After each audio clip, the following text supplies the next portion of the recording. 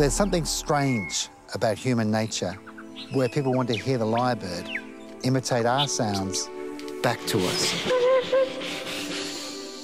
If lyrebirds do mimic sounds of human origin in the wild, I want to find these birds and film it to show that the filming I did for Life of Birds is actually a true reflection of real wild behaviour.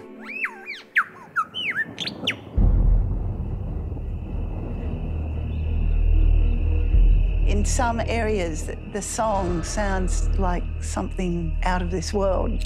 The relationship between what they hear and what they actually mimic is not that clear. The birds have moved from the west side to the east side, where a lot of it was cleared, and in that time, the calls changed quite a bit.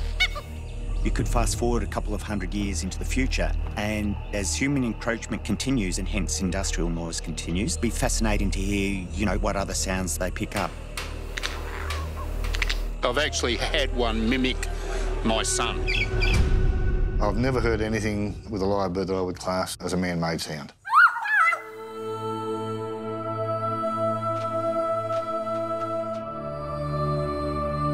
They're believed to evolve from Antarctic beach forests so that it could actually display in open areas.